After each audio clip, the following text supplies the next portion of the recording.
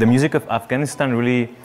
I don't know, it touched my heart for a reason that I cannot explain, and I was really lucky to get the chance to study with one of the few masters of this instrument, the rubab. And through the study of this instrument, the apprenticeship of this instrument, I've been, of course, researching Afghan music as well,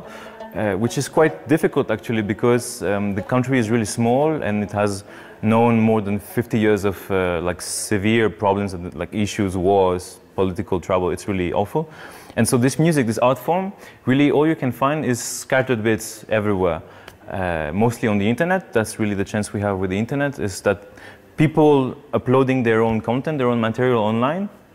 makes it possible to actually recompose some kind of figure of it, and that's what I've been trying to do for a little while now, and that's what's fueling my my passion for the music, for the instrument, and the passion for the music is also fueling the work, let's say.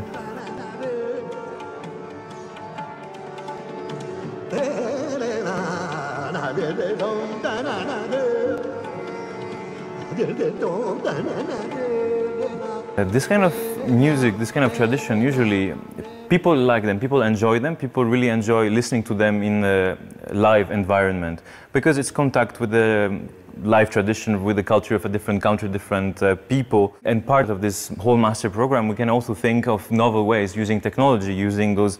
fancy visualization systems that we have here to use. And so my idea was that by developing some kind of visual performance, visual experience for audience, like for 21st century audience, well, it could possibly be a new way to bring them actually in contact with those old tradition, old art form, and hopefully kind of ignite a new kind of engagement with them to try to preserve them, safeguard them.